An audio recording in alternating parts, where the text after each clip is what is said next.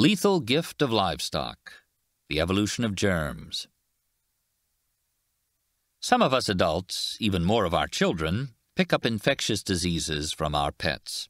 Usually they remain no more than a nuisance, but a few have evolved into something far more serious.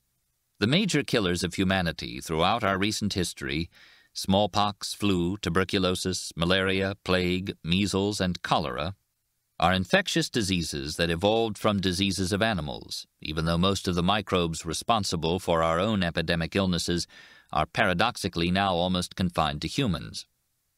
Because diseases have been the biggest killers of people, they have also been decisive shapers of history. Until World War II, more victims of war died of war-borne microbes than of battle wounds. All those military histories glorifying great generals oversimplify the ego-deflating truth. The winners of past wars were not always the armies with the best generals and weapons, but were often merely those bearing the nastiest germs to transmit to their enemies. The grimmest examples of germs' role in history come from the European conquest of the Americas that began with Columbus's voyage of 1492. Numerous as were the Native American victims of the murderous Spanish conquistadors, they were far outnumbered by the victims of murderous Spanish microbes. Why was the exchange of nasty germs between the Americas and Europe so unequal? Why didn't Native American diseases instead decimate the Spanish invaders, spread back to Europe, and wipe out 95% of Europe's population? Similar questions arise for the decimation of many other native peoples by Eurasian germs, as well as for the decimation of would-be European conquistadors in the tropics of Africa and Asia. Thus, questions of the animal origins of human disease lie behind the broadest pattern of human history and behind some of the most important issues in human health today. Think of AIDS, an explosively spreading human disease that appears to have evolved from a virus resident in wild African monkeys. Why did the rise of agriculture launch the evolution of our crowd infectious diseases? One reason is that agriculture sustains much higher human population densities than does the hunting-gathering lifestyle, on the average 10 to 100 times higher. In addition, hunter-gatherers frequently shift camp and leave behind their own piles of feces with accumulated microbes and worm larvae. But farmers are sedentary and live amid their own sewage, thus providing microbes with a short path from one person's body into another's drinking water. Some farming populations make it even easier for their own fecal bacteria and worms to infect new victims by gathering their feces and urine and spreading them as fertilizer in the fields where people work. Irrigation agriculture and fish farming provide ideal living conditions for the snails carrying schistosomiasis and for flukes that burrow through our skin as we wade through feces-laden water. Sedentary farmers become surrounded not only by their feces, but also by disease-transmitting rodents attracted by the farmers' stored food. The forest clearings made by African farmers also provide ideal breeding habitats for malaria-transmitting mosquitoes. If the rise of farming was thus a bonanza for our microbes, the rise of cities was a greater one, as still more densely packed human populations festered under even worse sanitation conditions. Not until the beginning of the 20th century did Europe's urban populations finally become self-sustaining. Before then, constant immigration of healthy peasants from the countryside was necessary to make up for the constant deaths of city dwellers from crowd diseases.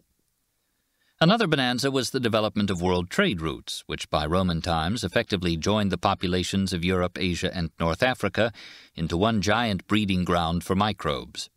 That's when smallpox finally reached Rome as the plague of Antoninus, which killed millions of Roman citizens between AD 165 and 180. Similarly, bubonic plague first appeared in Europe as the plague of Justinian, AD 542-43. But plague didn't begin to hit Europe with full force as the Black Death epidemics until AD 1346. When a new route for overland trade with China provided rapid transit along Eurasia's east-west axis for flea-infested furs from plague-ridden areas of Central Asia to Europe. Today, our jet planes have made even the longest intercontinental flights briefer than the duration of any human infectious disease. That's how an Aerolíneas Argentinas airplane, stopping in Lima, Peru in 1991, managed to deliver dozens of cholera-infected people that same day to my city of Los Angeles, over 3,000 miles from Lima.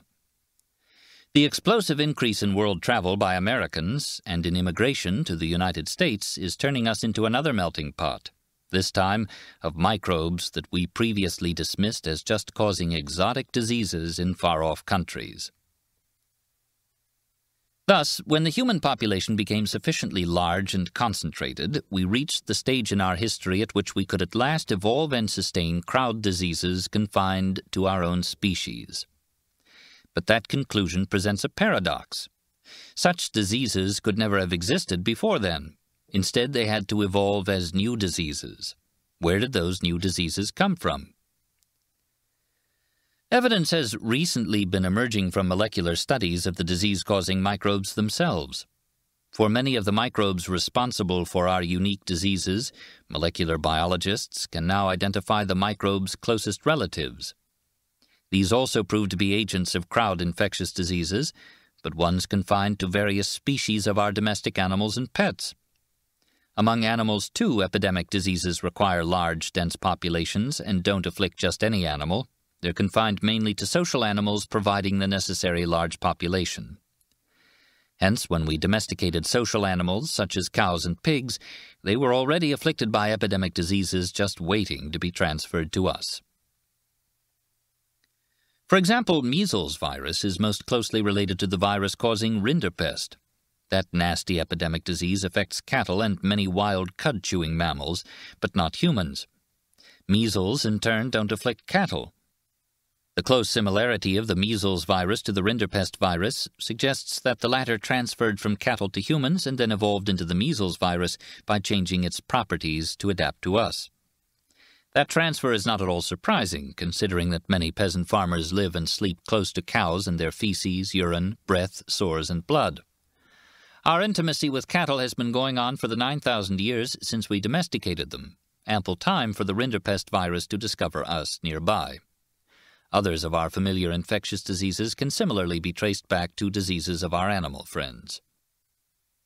Given our proximity to the animals we love, we must be getting constantly bombarded by their microbes. Those invaders get winnowed by natural selection, and only a few of them succeed in establishing themselves as human diseases. A quick survey of current diseases lets us trace out 4 stages in the evolution of a specialized human disease from an animal precursor. The first stage is illustrated by dozens of diseases that we now and then pick up directly from our pets and domestic animals. They include cat scratch fever from our cats, leptospirosis from our dogs, psittacosis from our chickens and parrots, and brucellosis from our cattle.